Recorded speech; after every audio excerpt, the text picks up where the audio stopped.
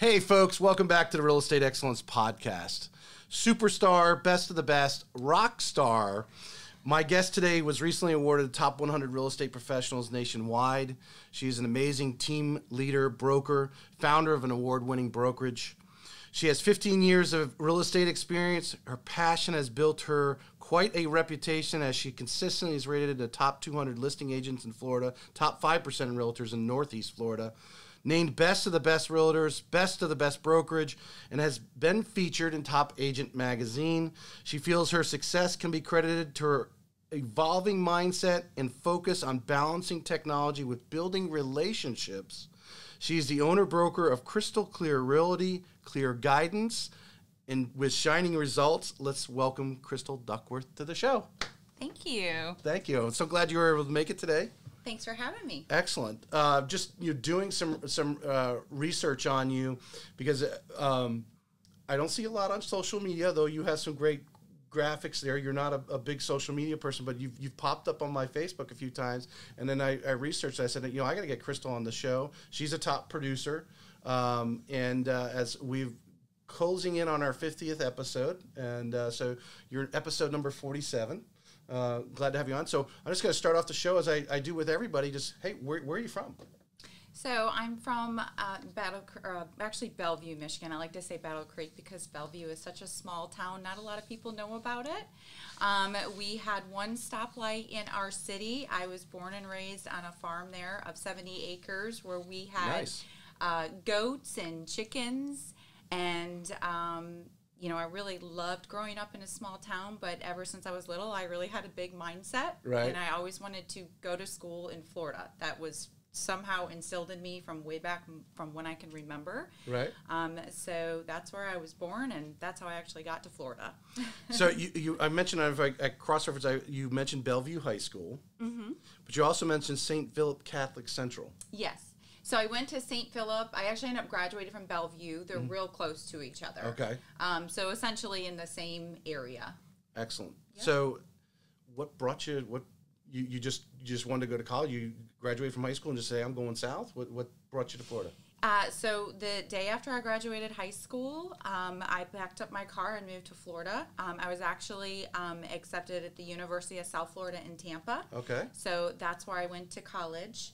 From 2000 and 2004, and I graduated with 2 degrees in business and psychology. So, well, let's just start off. I mean, it was just South Florida, just when you were looking at Florida schools in general. I just imagine you wanted to come to Florida. Was that just, hey, that just sounds like a really cool school. Let me go there. Yeah, it was one of the schools that accepted me. I liked when I went to visit. I really liked the culture and the feeling and the opportunity that it had for their business school. And that campus has just exploded. Oh gosh, it's probably nothing like you were when you were there.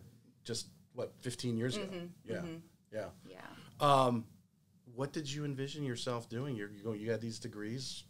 What did you see yourself doing for a career? Well, I always knew that I wanted to be a business owner. My whole family are composed of entrepreneurs and business owners and consultants and executives, and that's how I was, raised, but more importantly, that's how I was fueled as well. So it actually just evolved by accident, but I knew it was meant to be in real estate because I started doing medical sales when I graduated. I was the regional sales manager of Florida in Georgia. Right. And although I really loved it and it fueled my passion for sales and dealing with people, I always just loved the art of real estate. And I knew I was coming across some really good clientele, and I thought to myself, if I could just close 1 or 2 doctors a year, that's a really good side money. Right. And something that I really enjoy doing. So I started doing that on the side, and I actually enjoyed it so much more than what I was doing. Right.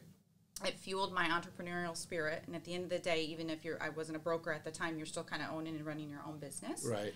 And so I started doing so well with it that I phased out of the medical sales, and I started doing real estate full time. Wow, that's interesting. There, I didn't realize. Obviously, you don't necessarily see that when you're just looking at someone's LinkedIn. We talk a lot about, with a lot of my guests, their beginnings, because we do have a lot of agents out there, and they may be been doing this 2 or 3 years, but just haven't found the way yet. They're still trudging through this. when you look back at that time period, you had a solid income coming in from your day job. How did that help you sort of ramp up and kind of, shorten your learning curve with the real estate? Because you weren't worrying about feeding yourself at night.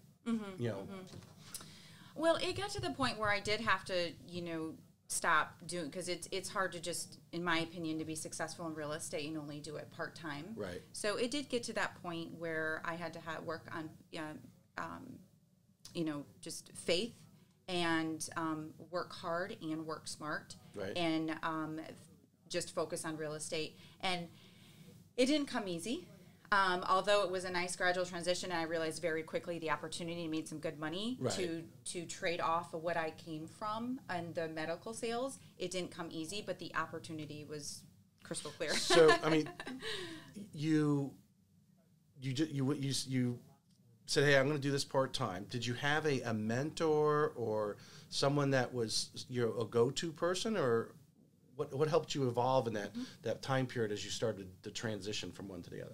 Yeah, so my mentors are my parents. So they're now both business consultants and have had successful businesses. And, although they're my parents, there was still that really good, solid business relationship there and advice. Right. So I had strong support from them. I mean, they always say, I'm your biggest fan, but yet they're the first to tell me, okay, be careful, know, and let's get realistic here. So I did have them, mentoring me, and were they in real estate or just totally different type of business? No, my dad ended up doing, he does it on the side for fun, but no, they weren't in real estate. Okay. But yeah, that was some of my support system. Also, I'm very tech savvy, and I just did a ton of research online. There are so many valuable sources. And so much more today than it was. Gosh, when, yes. Yep. So I'd watched a ton of YouTube, and I don't even think, I didn't do podcasts. Podcasts weren't as prevalent back then, but that wasn't lots of research and forums online, and about growing businesses. And there was this book from one of my professors in college called Romancing the Clock. And that has helped me achieve that work-life balance as well. So I kind of relied on family for that source, and then also just some transparent data. Yeah, because I imagine there was a time period where both your day job and the real estate started to put that demand on you, where you had to start making that decision to go one way or the other. Absolutely. Full time. Yeah. I do find it interesting. A lot of my guests that I've had on, we talk about that support. Because I think for a lot of individuals who want to get into real estate today, let alone being entrepreneurs in general, in anything, some of their biggest naysayers are some of the people closest to them who they want to emotionally get support from, but they don't. And I when you mention your parents, and there was actually my last guest, Jody Casella, she was talking about her husband and her father-in-law were just huge fans of her and pushed her to make that leap into real estate. And I mean, how important it is to have that support system. Now it's great the family members, because you love them and they're always close to you, but to have someone telling you behind you, you can do this. I mean, how if you can express that, how important that is when you're, because it sounds like you were really out there on your own. I mean, they're up in Michigan, right? You're down here. You didn't. They were your cheerleaders on the phone, or when you saw them. But how important it was that you could pick up the phone and you were going to get that positive mojo from them. Yeah. Yeah, no, absolutely. And I was thrown into the wolves, I like to say, when I went to USF, because my graduating class in high school had like 73 people. My first class, Basic Economics, the auditorium, had more people in that class than my entire high school. Right. So that helped strengthen some of that, but having the backbone and having their support along the way is... Yeah, that definitely made a huge difference. Tremendous. And so much we're kind of on that subject. One of the things I talk about all these personal development books, from John Maxwell to Sirhan to Cordone, but all of them talk about having the 5 people around you, not only that are actually that you're striving to be like, but that are think the same way, have the same creativeness, the ideology to go out and do it on your own, versus some people have the ideology of the 9 to 5 and work for somebody for 30 years, which doesn't happen anymore. as you evolved, were you able to create a group around you to help you evolve and move up and create that support system locally? Yes and no. I feel that real estate's a very competitive and cutthroat industry, so you have to be very careful who you surround yourself with. So yes, I have a great sphere of influence, and I continue to have them. And now I have a wonderful team of agents who we all support each other. But I feel like having that faith and comfortable confidence in yourself and just constantly evolving and improving was a big asset as well. So from what I'm hearing then is, so you, and again, I'm hearing, this is a common theme. I'm going to write a book because I'm hearing these common themes. And one of the things was relationships, and we're going to get into that. But your confidence came from educating yourself, not just in the classroom, but actually just out there on the street every day, so to speak, whether it's reading a book, reading blogs, watching videos, listening to other people talk on the subject, really gave you confidence. Yeah, and I'm a firm believer, like, you have to understand yourself before you understand others. Yes. And to understand others, I mean, people do business with people who they like. If you can work on that art of it, it helps you in business. And so your strengths are your weaknesses are your strengths. Identify those. What do you need to improve to remain comfortably confident? Don't be too confident, because people see right through that. Right. But yeah, absolutely. I feel that that helps tremendously. So how long did you started doing it part-time? How long was it before you got your first sale? 3 months. 3 months. And then, so you had that sale.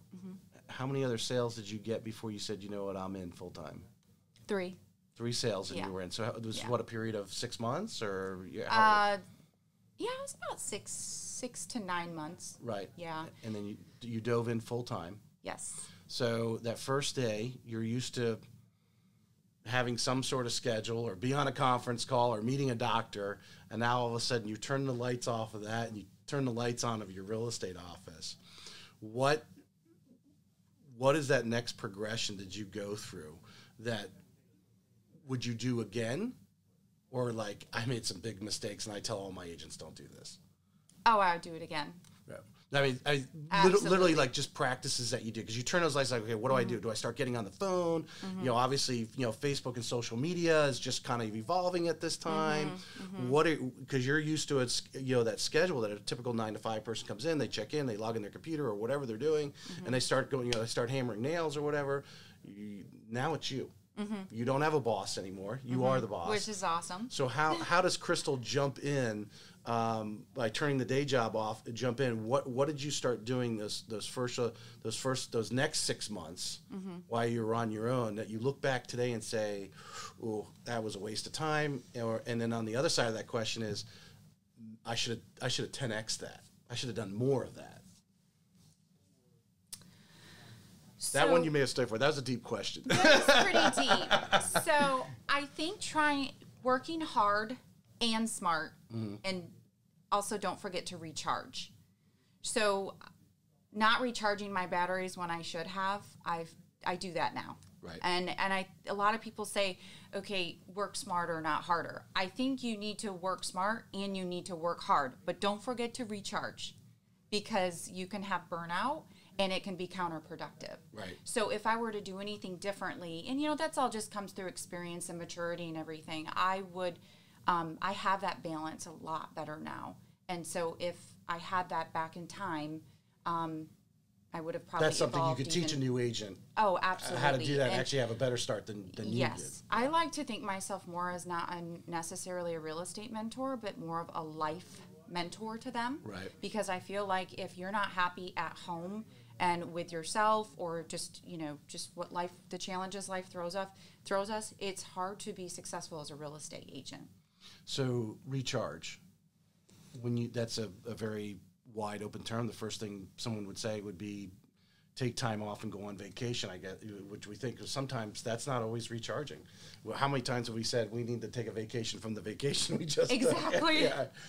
What are some of the things that you do then and you do now to recharge? So I have a daughter who is 9, so recharging is a little differently than recharging before. And I don't think that I've actually gone on vacation and turned off my phone. I think more the recharge is just finding some solitude and just some quietness and decompress. Right.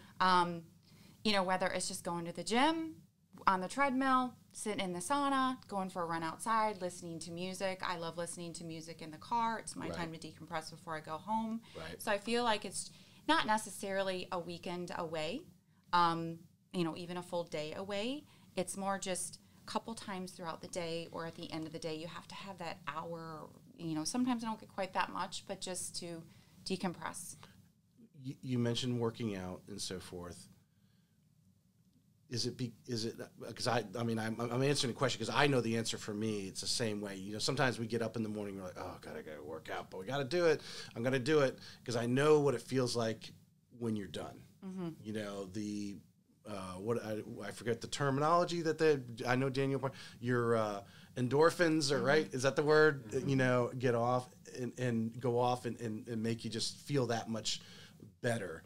Is that what you're really referring when you go to get on that treadmill? Everyone hates the actual treadmill, but it's when you go, all right, I completed whatever it is, 30 minutes, an hour, or whatever you're doing, and you could step off and say, one, you got your steps in for the day, and then two, the endorphins go off and you just feel better. Yeah, and so it's different with me. And my agents, they always laugh at me because I never really turn my brain off, and I'm always thinking about business. It's just a different than what's currently going on. It's just a more creative thinking. So that's kind of my decompress. I don't think I've ever really just sat there and not thought about something to improve or grow or idea. Well, it's the way you're programmed. Yeah, I'm programmed the same way. I'm on the treadmill. I'm listening to a podcast. Sometimes I like listening to the motivational music, but I will catch my brain going off and thinking about, who the next guest I might want to invite on the podcast, or I'm thinking about, how am I going to, market myself differently, and as you are, you probably do the same thing because we're just programmed that way, and obviously we're multitasking because we're getting our exercise in at the same time. And don't get me wrong, I signed a contract from my phone on the treadmill too, if I had to. So, most of the time, I get up early and do it, so there are no phone calls at that time. It's 5 o'clock in the morning. Someone's not calling me, but I'm already. I checked my email, maybe even responded some emails on my phone before I even started, type of thing. But I think I really want to touch base on it and then lead into what you do to educate yourself on a regular basis, whether it is a podcast now or reading or whatever, but how important it is, as you just mentioned, to recharge. And recharge means many different things to different people, but it could be just that 30 minutes a day of some sort of meditation, just letting your brain catch up. I think, some of the greatest people in history like to take afternoon naps. They went, some of the most richest people in the world, they go and took an afternoon out because their brain now is actually doing what it's doing and catching up to you. And now you're more creative. I think I find my creativity is in during that time and catching up. And then sometimes you're like, what did I just do? No, I need to go back there and correct that. Because now you're actually taking time and you're letting your brain process what you've done and what you want to do. And it's doing it all on its own. Yes. Really. It's its own computer there. So, what does Crystal like to do? Are you listening to podcasts? You like to read books or YouTube videos? What is it that you do to grab some of that extra education during this time? So, I work really well starting about 4 o'clock in the morning. I start reading online. Yeah. I still actually kind of do what I did before. I just do a little bit more in depth, and then I have a plan to implement it. But not necessarily a huge book reader, but I love to listen to podcasts and, all the National Association of Realtors, Florida Realtors, NAR, all of that. Right. Follow all of read their, morning news, Inman, RIS Media. That's what I do on a daily basis. I probably spend 7-8 hours a week, I would say. Yeah, wow. And a lot of times it's in the morning when I first wake up.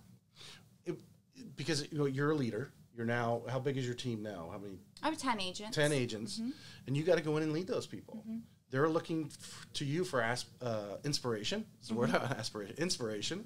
They're looking to you for knowledge, and they just assume because your name's on the sign that you know everything, sort of, right? Yeah. Yeah. Hey, but if you want to get your input on this, agree or disagree, or what your angle is, I think it's important. If you want to lead a team or be the broker, you got to be the motivator. And sometimes, I mean, hopefully you hire agents that motivate themselves, because they are still 1099s, but to be that leader, you've basically checking in to be the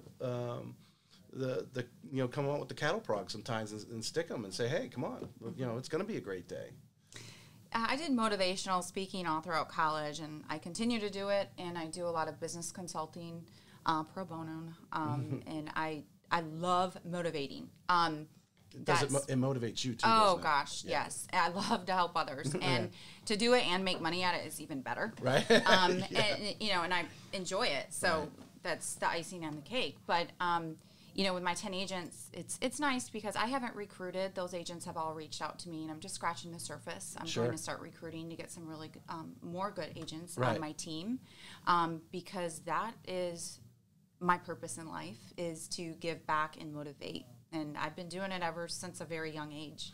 So give us an example if you can think of. I know I'm throwing you out there, but when you have 10 agents, so this probably happens, if not every day, at least once a week. But something that you see in some of the agents, and you notice right away, and you need to either reach out, call them in your office, or hey, call them on the phone. What are some things that they're getting down with, and then what do you do to kind of give them that little pep talk?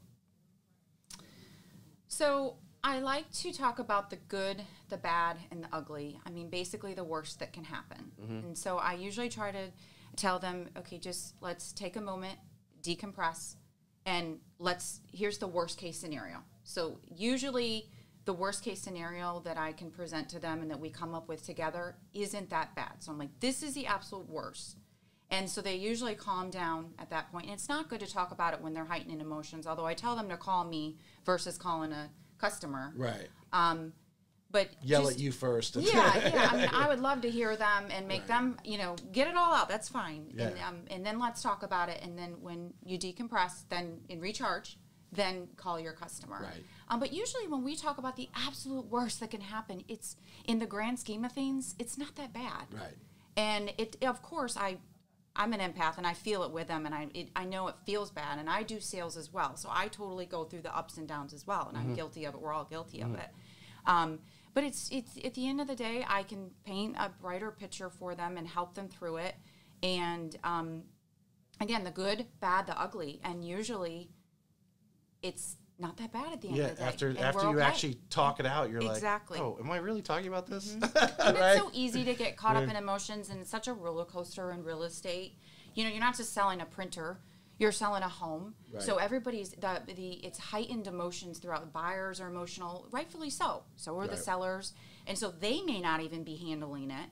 And then we're here just like a ping pong back and forth, and we get the best and the worst of all of it. And so sometimes handling that, they just need somebody with like me to help them through it. So I was just thinking about this as you're expressing yourself greatly there. You got some new agents that literally are, they're fighting for those first deals because they have dove in. They didn't have that day job, or may not have the spouse who's making the income, and they're not really, what they're doing in real estate is not necessarily needed for them to live a lifestyle that they're accustomed to and having the meal on the table. So you have that more of that individual agent, single person is more likely what I'm describing. Obviously, there's some stresses of life that go on. So sometimes, would you agree that sometimes some of this emotions or negativity, thinking that everything's down on them, is because really it's more outside the business than it is actually the real estate itself? Yeah, there's only so much we can control in real estate. And so that's hard. Those uncontrollable factors affect your emotions and how you handle everything throughout the transaction. So, absolutely. I feel that. You have to consult. You have to be a counselor in some way. Yes. Yes. Especially if you see potential. I assume if someone doesn't have potential, you're probably best thing to tell them and say you probably need to go do something else. Yes. That thing. Obviously, they say money can't buy you happiness, but yes, if you are selling homes and busy selling homes, that money's coming in, it makes this stress of, there's this one sale that we're having problems with, but you know what? If it falls out, it falls out. We're going to definitely do our best to get it, but it's not going to determine whether or not I go on vacation or I can eat next month. There's a huge gap in there. And that's where I think the leadership, yourself and the many other brokers or team leads that take on a lot of these young realtors that hopefully have potential is why they brought them on their team. That can be somewhat taxing, but it's something that you've chosen to do. Yeah. And I enjoy doing it. Yep. So that leads us into what I want to talk about, this clear guidance with shining results. Where'd you come up with that phrase? It just clicked. It was, so I know, everyone's results driven, and then I wanted to bring in the company name and everything into the tagline. So shining results. I mean, ultimately, I think that's what the buyers and sellers care about, and it's all about them. Right. So, in the clear guidance, I mean, communication is key.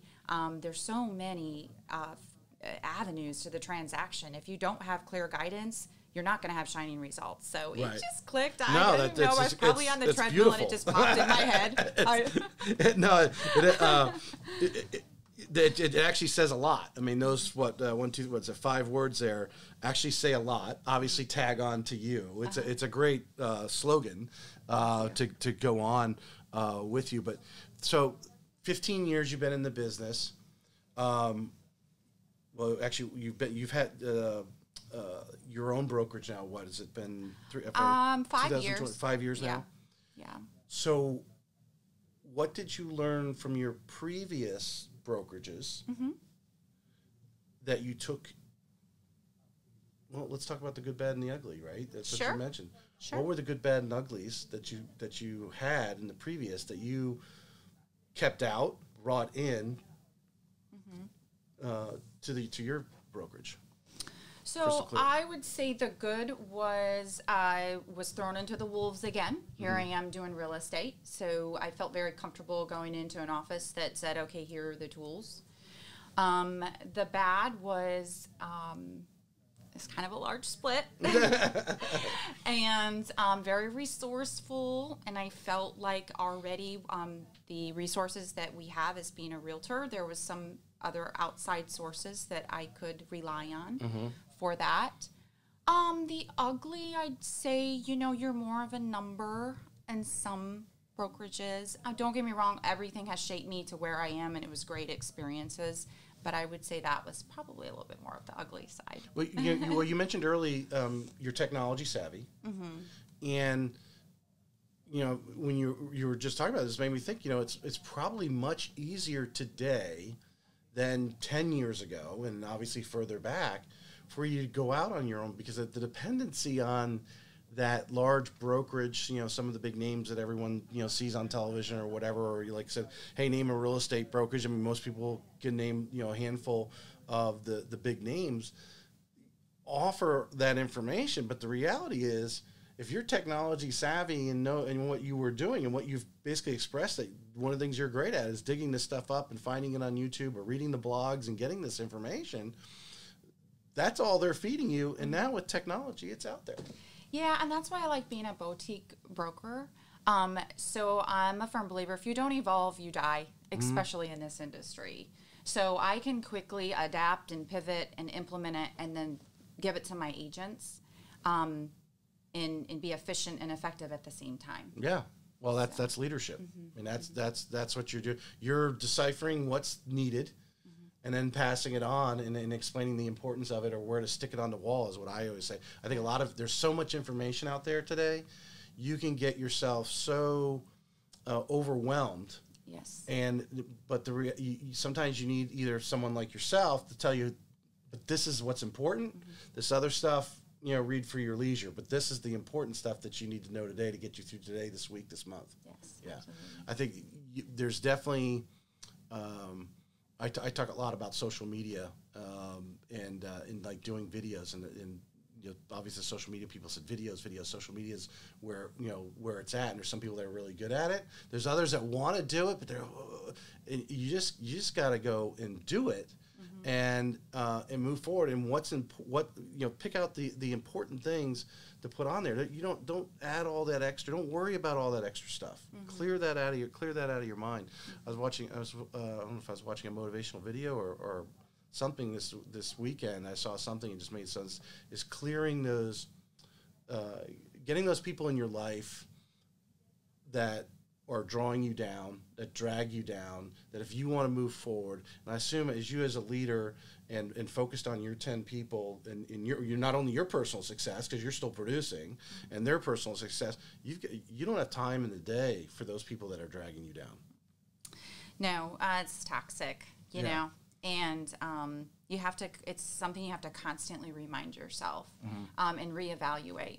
And when I do find that there was a little bit more challenging transactions, or I feel bad saying it transactions because it's not a transaction, it sounds more paper. Right. A very important sales, home sale. I try to reevaluate after every step into it. Okay, this turned out to be a little bit more stressful. How could I have handled this differently? Sure. And sometimes I can control that, and sometimes I can't. And handling it as, okay, what actions could I have done differently, but also how could I have handled it personally, right? Differently, so it's not too draining on you, right? And so it's important to remind yourself about that, plus who you surround yourself with, so to stay recharged. When you have, because my wife's an agent, so I hear the stories in my home as well. When you're dealing with, unfortunately, there's some, I don't know if we want to say not so good agents, not so experienced agents, or maybe some of those agents who are, we hear the horror stories where they're not calling their broker and venting on their broker. They're venting on their client, or they're venting on the agent on the other side of the transaction, or just being plainly difficult. Almost like I've heard some stories. Almost like, are you trying to kill this deal? What are you trying to do? What are some things that because I'm sure you know what I'm talking about. You've had some of these toxic agents on the other side, not your agent, but the listing or selling agent you're working with. What do you do to kind of check up with yourself to say, okay, this guy's got a problem or this girl's got a problem on the other side, but I got to make this happen. Mm-hmm. What is some of the checkpoints that you go through your brain as you were just talking about? You do a review. In your experiences in 15 years, you probably have dealt with this numerous times. Mm-hmm. What do you do to gain control of the situation, knowing you're the superior agent and making sure everybody ends up where we want to be at the closing table? So first of all, I never, ever really raise my voice or try to get in some type of conflict with the agent. Mm-hmm. Because at the end of the day, our goal is both to get to the closing table. So I always, no matter what, a text or a phone call, just remain my professional composure on that end. And the mind is a powerful thing. Mm-hmm. It's actually, it seems so simple, is to change your thought process of how to handle it and just think positive and take a deep breath. Sometimes just walk away for a minute. Mm-hmm.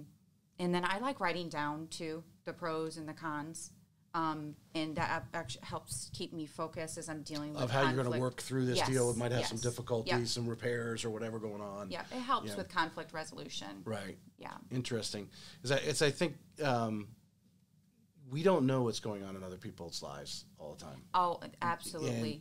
And, I think of, when I'm driving, I think of the stories we see of road rage, right? And we don't know what's going on in that other person's life. If he's trying to get in, let him in. Is it really going to change your day if you let somebody cut in front of you? Does it really matter? At the end of the day, the bottom line is you want to go home to your family and do what you do, whatever you do. So do I want to tick that guy off? I don't know what happened in his life. Maybe his father just passed away. Who knows, right? And it just, his wife told him not to come home. Who knows, whatever, right? So whatever that situation is, and it's take a moment, like you're saying, and write down, calm them down. Don't raise your, because you just don't know what triggered them, and they may never tell you. Maybe afterwards they do, but you may never know why they were that day. They were just like off the handle. Yeah, really trying to digest it, because when their emotions are high, actually sometimes their delivery was incorrect. It was just a miscommunication. Right. So digesting through all of that is key. What do you think? So you have 10 agents now. Most of them been with you for a while. How long, or did you start? How fast did you grow in the last 5 years, or did you always have 10 agents? No, I've had, let's see, my one agent has been with me for 4 years now. I comfortably grew. I was doing more sales before, but now I'm to the point, again, I'm just scratching the surface. So it's, as of 2 years ago is when I started having more than a handful of agents. Right, yes. right. So what is it that your ideology, your culture within Crystal Clear that you feel sets you apart, or you try to use to set you apart from other agencies? So I was busy mom and productive mom. And I try to take my crazy busy 15 years of experience, really in the past 10 years of being a mom, and share that life-work balance with them with time-saving tools, technologically advanced, how to be efficient, how to be effective, and for me to be comfortably aggressive with them. I try to understand their learning style. I do, like, it's like a disc personality, but it's not. It's real fun, a fun way to approach it, and figure out, what is it that makes them successful. And my definition of success may not be the same definition of someone else. So finding that and really what they want, and then being comfortably, like I said, comfortably aggressive with them. If they want me to micromanage them, I'll micromanage them. If they're the type where they don't want to have to come in the office, no problem. If that's how you work best and you want to work from home, no problem at all. Right. Comfortably aggressive. So with I like a fun working environment as well.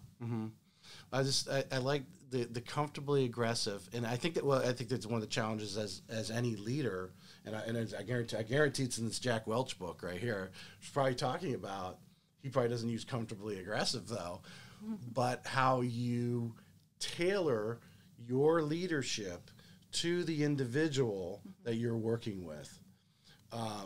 Because there are, like, you could jump right in my face, and because I'm that's old school to me, and that's how I was brought up. If they weren't in your face, they didn't care. I'm talking about coaches and so forth. I'm sure you may have some people where you can really, stick, and there's some others where you got to just be like, give them all the warm and fuzzies, and then kind of start digging into the, kind of soften the situation so that it opens them up, and then you can actually have a conversation to, because your goal is obviously, your own personal growth, but you want to see them grow. That's why they're there. That's why they came to work with you, is for you to get them to rise up, right? Obviously, they see you as someone who is more experienced, more polished than they are, and they want to learn from you. Right? And be a chameleon. I feel like that's important, not necessarily just with customers, but also with business. So I try to be a chameleon. What makes them comfortable? People do business with people who they like. And so how can I help you and make you enjoy it? Would you say that's one of your keys to your success? Oh, absolutely. Yeah. Yes. I feel like all throughout the day, that's what you do. You adjust and adapt to that situation. This is great leadership for those that are listening to you. I mean, if you really think about it, really sit down and think about it, those managers, those bosses, or whatever in your life that you've had, that you look at how they handled you individually. I think one of the greatest things that if we really think about it, everyone that's even presidents on down, they didn't get to that level. They memorized people's names. what people want to hear their name. It's true. People want to hear their name. So when you haven't seen them in a while and they go, "Hey, Crystal, how you doing?" That makes you feel good. Oh, wow, you remembered my name. Because I forget names all the time. I'm terrible at it. I really actually, I've for, I don't know, 20 years now, I keep telling myself I need to like take one of those courses where they teach you how to, polish that up, because that's one of my worst things. I can recognize faces all over the place, but when it might take me 2 or 3 minutes. Oh yeah, that's the name. So I'm really poor at that. But that just goes at the importance of being that chameleon as a leader, and to juggle 10 plates. You got 10 agents, and you're juggling them, and they're all spinning at different speeds, and they're all at different levels, and that takes a lot out of you too. It does. A part of my whole reevaluating every stage of whether it's the home sales or mentoring my agents, I try to get a flexible system as well, and I feel like I learn from them as well. Mm-hmm. So I'm able to put some systems in place. It has made that very manageable. Right. Because again, I'm just scratching the surface, and I am going to continue to grow, and being able to conform to their individual need is a goal.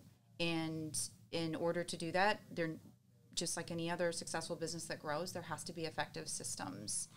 Do you feel sometimes, because you're like me, your mind's always going, and you're thinking of bigger, better, faster ways, that sometimes you have to stop yourself because you just implemented this, and now you're like already thinking about that, and have to say, what, I need to follow through on this right now. I need to see if that's going to work. Because if I keep changing on the, I knew when I was in telecommunications and cell phones, if you've ever been in that business, it was always the flavor of the day. Corporate, this is what corporate wants everyone greeting customers this way. No, they want them greeting them that way. No, they want you to do this, and this stuff. And it's like every week there's something different. They're trying to analyze all these little things when really they need to just stick with that. Yes, those are other good ideas, but let's write those down right now because we need to follow that through. Do you feel sometimes you get caught in that with when you're evolving systems? Yeah, and so what I normally do, I implement and then also teach my agents on this for part of time management. So we have, a list of all of our to-dos, mm-hmm. and then you prioritize it. Mm-hmm. And if you're feeling overwhelmed, knock out a lot of the little stuff at the beginning. If you just have a hard time focusing of everything you have to do that day. So take an hour to get all the little quick 5-minute tasks. Right. Then anything that's pressing and time sensitive. Then anything that's customer service related, and then focus about money generating. And then also you have other tasks on that, but I kind of put it in an order. Right. Because it's so easy. There's a lot of little things. And also I'm trying to get a little bit better at this as well, but don't be afraid to delegate. If your strengths are your weaknesses and your weaknesses are your strengths. Mm-hmm. So identify those, focus on what you're best at, and then delegate. Find somebody smarter than you in that area where you need improvement. That totally leads me into a question, and I'm glad because I was actually thinking this question, then you brought that up, and I'm like, this is exactly what I want to lead with next, and that is, you yourself have become successful. You probably have some other agents that have reached a point where they are busy. And when is it time to break off that? When's it time to get that transaction coordinator in the real estate? When's that time to get that person to do the 15, 20 hour job, because you need to focus on what makes you the $500 an hour, and that's getting that next client, or spending time with that next client, or spending the right time with the client to get the referrals that you want, because that's where the money generation is going. When do you? And I'm sure you've probably experienced this not only with yourself, but some of the agents that have grown with you, over the years. That when do you step in and say, "Hey, it's time we get you some help"? So what's the beauty of my brokerage is I actually have a wonderful licensed assistant on staff, and she offers a la carte services. So if they're not quite ready, but they just need, for this one transaction seems a little bit more difficult and time consuming, or they're going on vacation, right, they can reach out to her, because I understand that having that overhead, you have to be very careful. And not all of them are very comfortable with that. It's also hard with control to finally just hire somebody and say, okay, that's all in your hands. So the a la carte services has been wonderful for them. Right. Because you can, I mean, as an agent, you start getting busy enough, you could spend hours online. Like if you're going to do a listing and you're trying to run comps, you're spending hours, doing that because you got multiple listings coming up, or as you know, it's feast or famine. One day the phone doesn't ring, and all of a sudden next morning 10 customers call. And now you're juggling, and you're trying to run around and give them all the attention, but you're just now overwhelmed. And then you not only make contact with them and what they're looking to do, whether it's buy or sell or whatever. Now you got to go and start doing your work. This is what you get paid for, to run the comps, to start. Obviously, right now inventory is so low, so you're trying to find these little needles in the haystack. And so going back to reevaluating every step of the process, so I normally break it down. I try not to calculate my commission too much because I don't want to focus on just money, although it helps, but it follows if you're doing the right things. Yes, absolutely. So what I do at the end, I'm like, okay, so here's how much I made, and I go through about approximately how many hours. I try to keep track a little bit. It's hard because it's a lot of little things. You want to measure yourself. You want to know where you're. Yeah. So I usually go back and reevaluate that and break it down by an hourly rate. And I'm like, so at the end of the day, if I felt with that transaction, it was more time of doing stuff that wasn't productive. That's how I kind of evaluate. Okay, now it's time to outsource. Actually I have it in house, but have someone else. Right, you got that, because there are people who like that hourly 9 to 5. That's their zone, or they have other aspirations in life, so they're good with that. And sometimes they're better at it. Yes. Hopefully. Yes. Yeah, it's nice to find. I mean, in those areas, it's nice to find.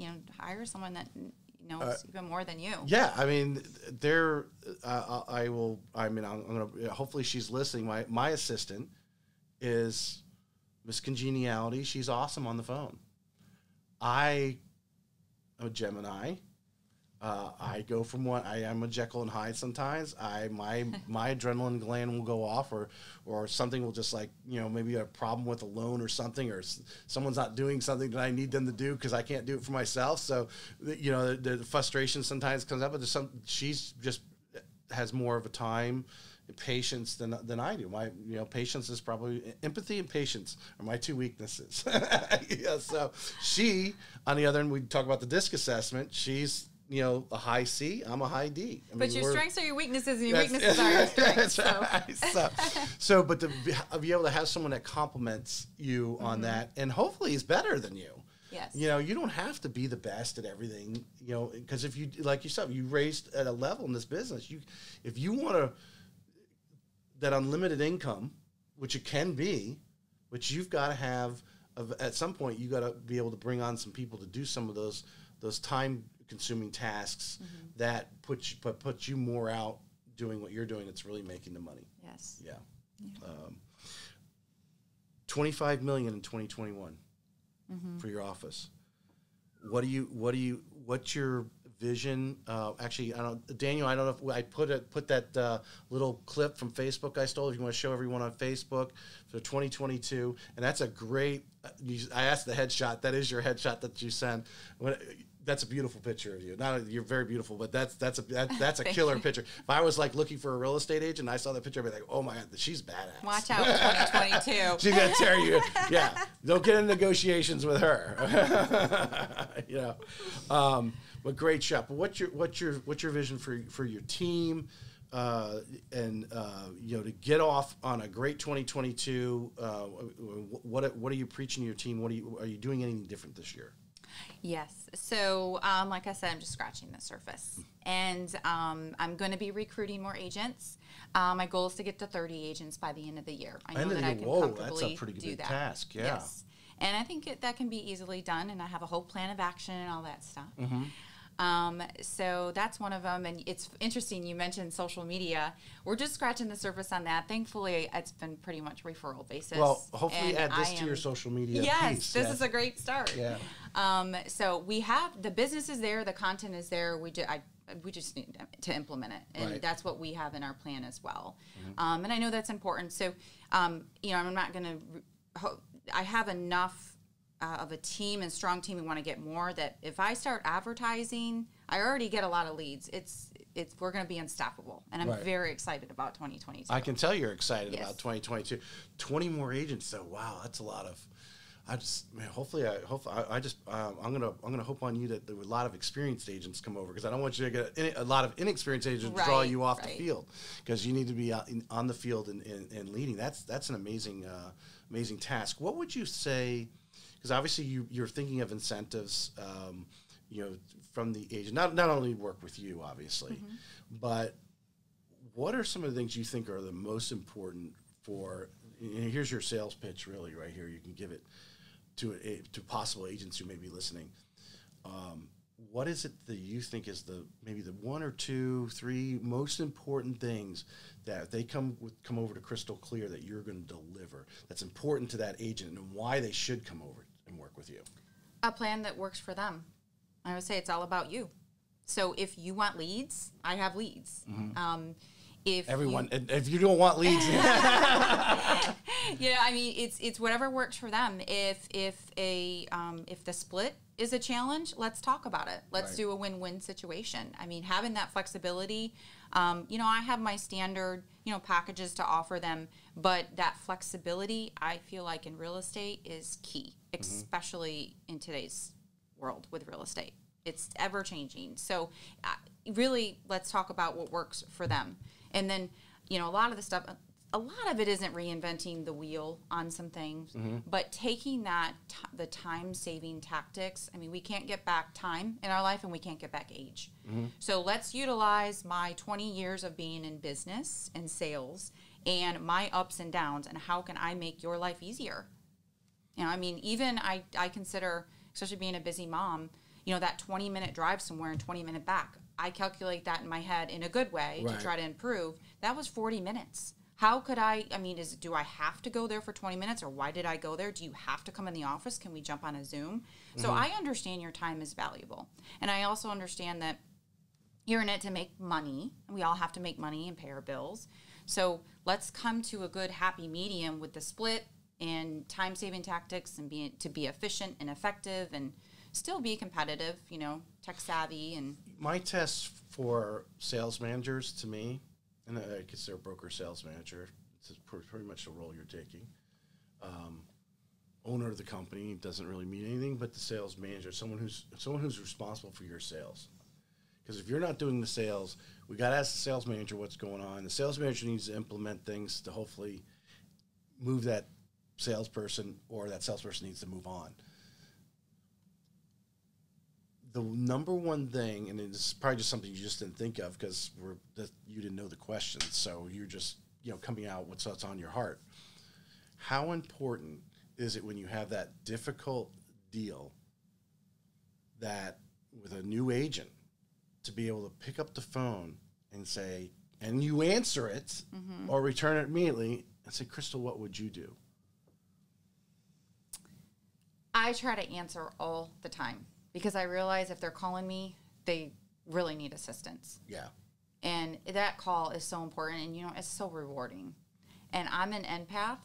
I truly feel if they're stressed out, I try not to get stressed, because I'm going to be their backbone for them. Right. But I really want them to do well.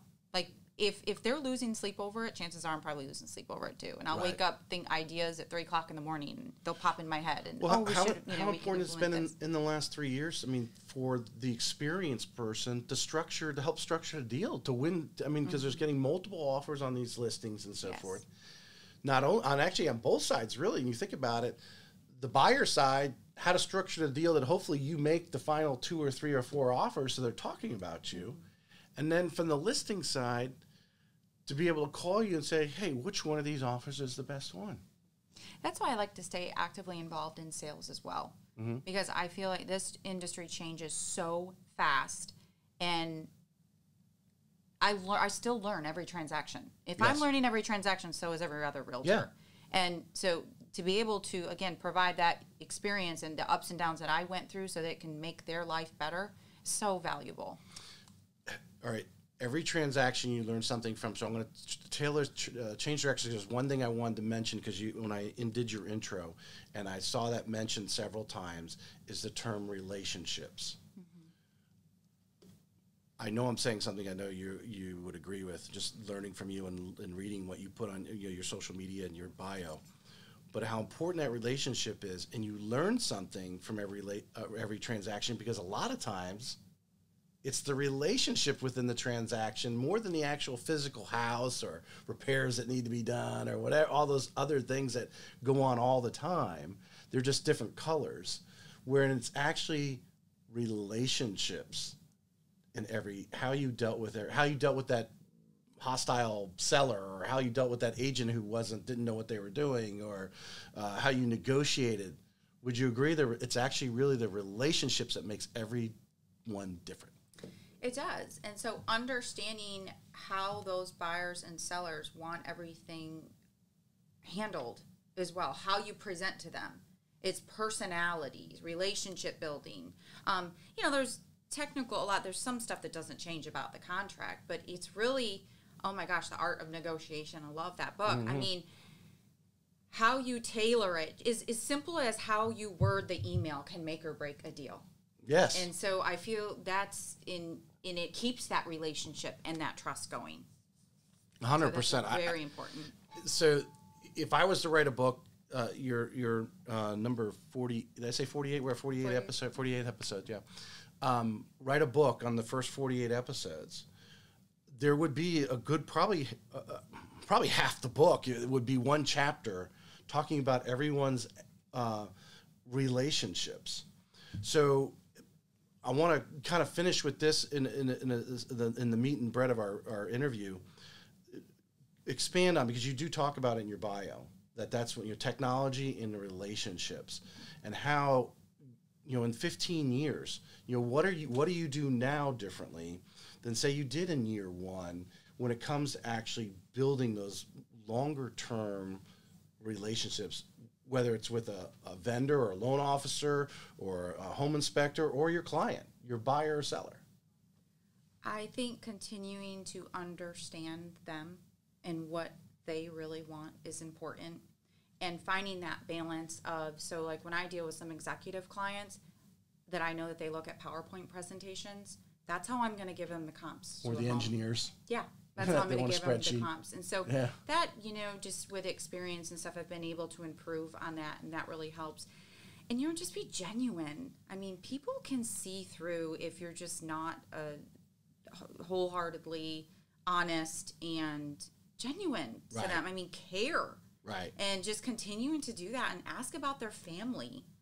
Follow up on a holiday. Tell them Merry Christmas, or I've been thinking about you. And I've done that before. I, think about customers, how they're doing, or the child is doing. I'll drive by their school. I'll pick up the phone and call them. Hey, how, and at the same time, though, you got to have that balance of, you still have to be tech savvy, because that's a big part of the success.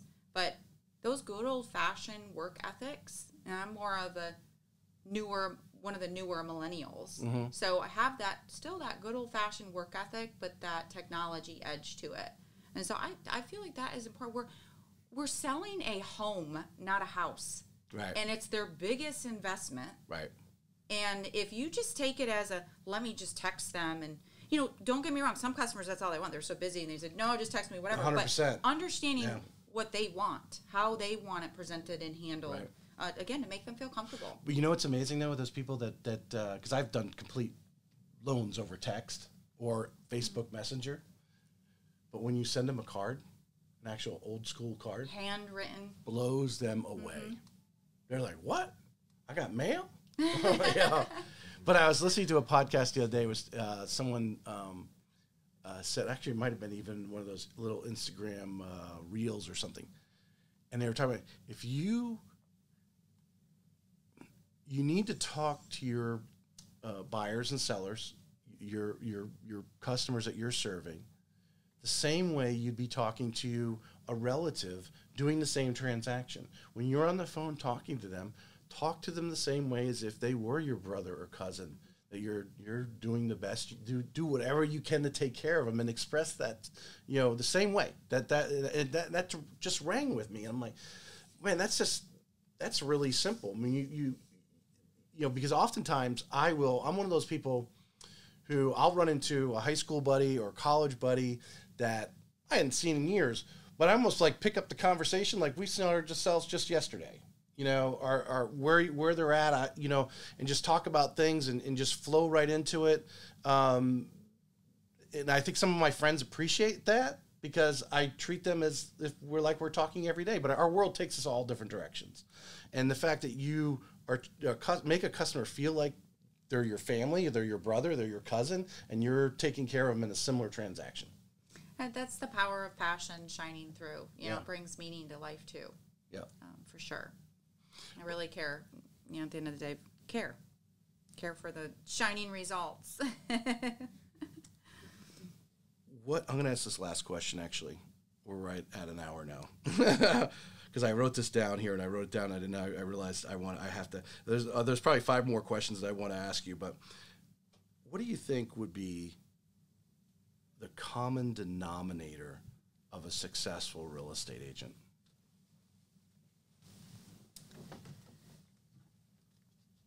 Work smart and hard.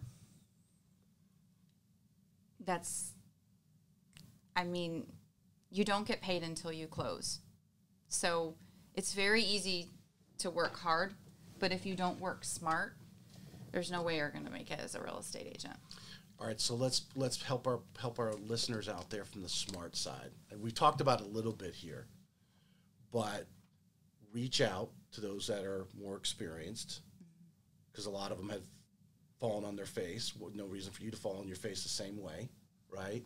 To get around people like yourself. Go to NEFAR, meet some of the top people in the area, ask them out to lunch or coffee, and learn about these smarter things that you're talking about. Would you agree? Yeah, and I think the power of passion is unstoppable. You got to truly enjoy it. And not every aspect of it is 100% enjoyable, but if you don't have that passion behind it, I don't know why you're doing it. Yeah. You know, there's more to life. I like, that's actually something that the passion, I don't think I've ever had anybody say that way. It's actually very interesting you say that. And when I was being passionate there for a second, you caught that. You have to be. I'm passionate about what I do. Now, I measure someone. I expressed to someone here recently that, to me, my success. Yeah, you can measure your success by the dollars. How much money did you make last year, or how many actual sales you had? You can measure it that way. But I think I think you would agree with me, when you're doing all the right things, when you're finding those systems, and you see them successful, or you see them help your 10 agents become more successful, isn't that the true high? Mm-hmm. Yeah.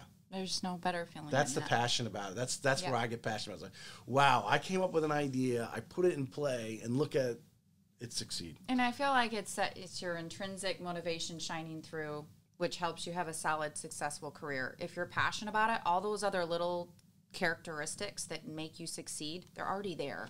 That extra drive, that extra, staying an extra 2 hours or a 12-hour day versus a 10-hour day that day. If you're passionate about it, that'll fall into place. The passion about it, your not only family sees it, your circle of influence sees it, but the individual people that you may do the transaction and never hear from them again.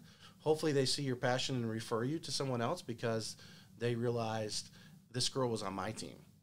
She killed it, for us. So, all right, I'm going to go to my 2-minute warning questions as we wrap up here. Is it more important who you know or what you know? Can I say both? Some people cop out to that one. I guess who you know.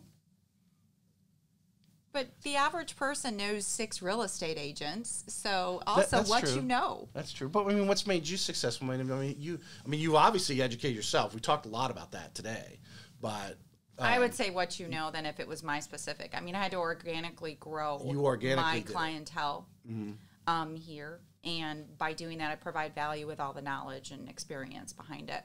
So I wasn't born and raised here. Right. So right. Okay. Yeah. It's a loaded question. All right, but here's a semi-personal one, not really too personal, but what's on your travel bucket list? I want to go to Europe.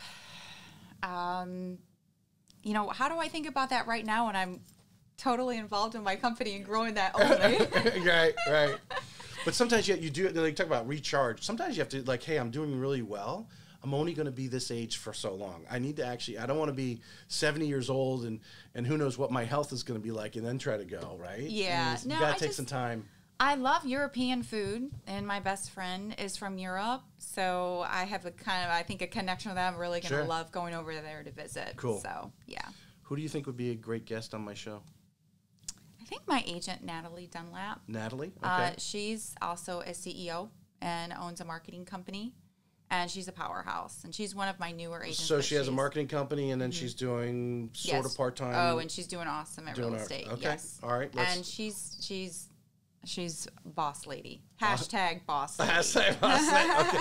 Well, let's get in that because I'm scheduling up for late March into April right now. As I got a couple shows every week, so let's get her scheduled up for maybe early April. Okay. And get her in. I appreciate you coming on today. Yeah, I enjoyed the conversation. What an honor. Please like and share those listeners, especially on the Apple, Spotify, wherever you're listening to us on. Please like and share, make comments. I would appreciate it. And Crystal, if someone wants to be on your team or wants to utilize your services as a real estate agent, what's the best way to contact you? Call 904-HOUSE-54. I was watching some of your videos, and I was like, what is this she's talking about, this 904-HOUSE-54? Did you just fall into that number, or did you actually look? It happened to be one that was available at the time, and it had a little ring to it. So. 904-HOUSE-54. Made me think, I was like, is that her street address or something? 54? What's the 904-HOUSE-54? That's awesome. So reach out to Crystal. Obviously, she's trying to recruit, and she's a leader. Obviously, you heard her ideology today, and sit down with her. I'm sure she'd love to have a cup of coffee if you're considering coming over to her brokerage. Yes. Thank you.